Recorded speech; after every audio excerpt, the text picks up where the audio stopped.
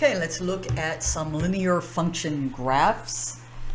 This question gave me this equation, and how did I graph this with the points and the slope is, notice that this is my y-intercept, so I knew that that point would be there. And remember the slope, so x is the same as 1x, and I can even write that as 1 over 1, which says go up one value since it's positive and go right one value, and that's how I get that point. So if they give me something like this next one here and I'm asked to actually find the equation of this line, well, the first thing I can see is that the y-intercept, so let's just start with this, y equals mx plus b. I know already that's minus 3 because that's the y-intercept.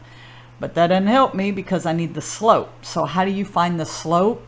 Find 2 points and be sure they're exact points, right? I'm going to pick that one just because I don't want to deal with a whole bunch of negative values. So this point is 2, 1. And this point is 0, negative 3. So to find my slope, I would subtract the y's over subtract the x's, and I get negative 4 over negative 2. A negative and a negative is a positive 2. So this becomes y equals 2x minus 3.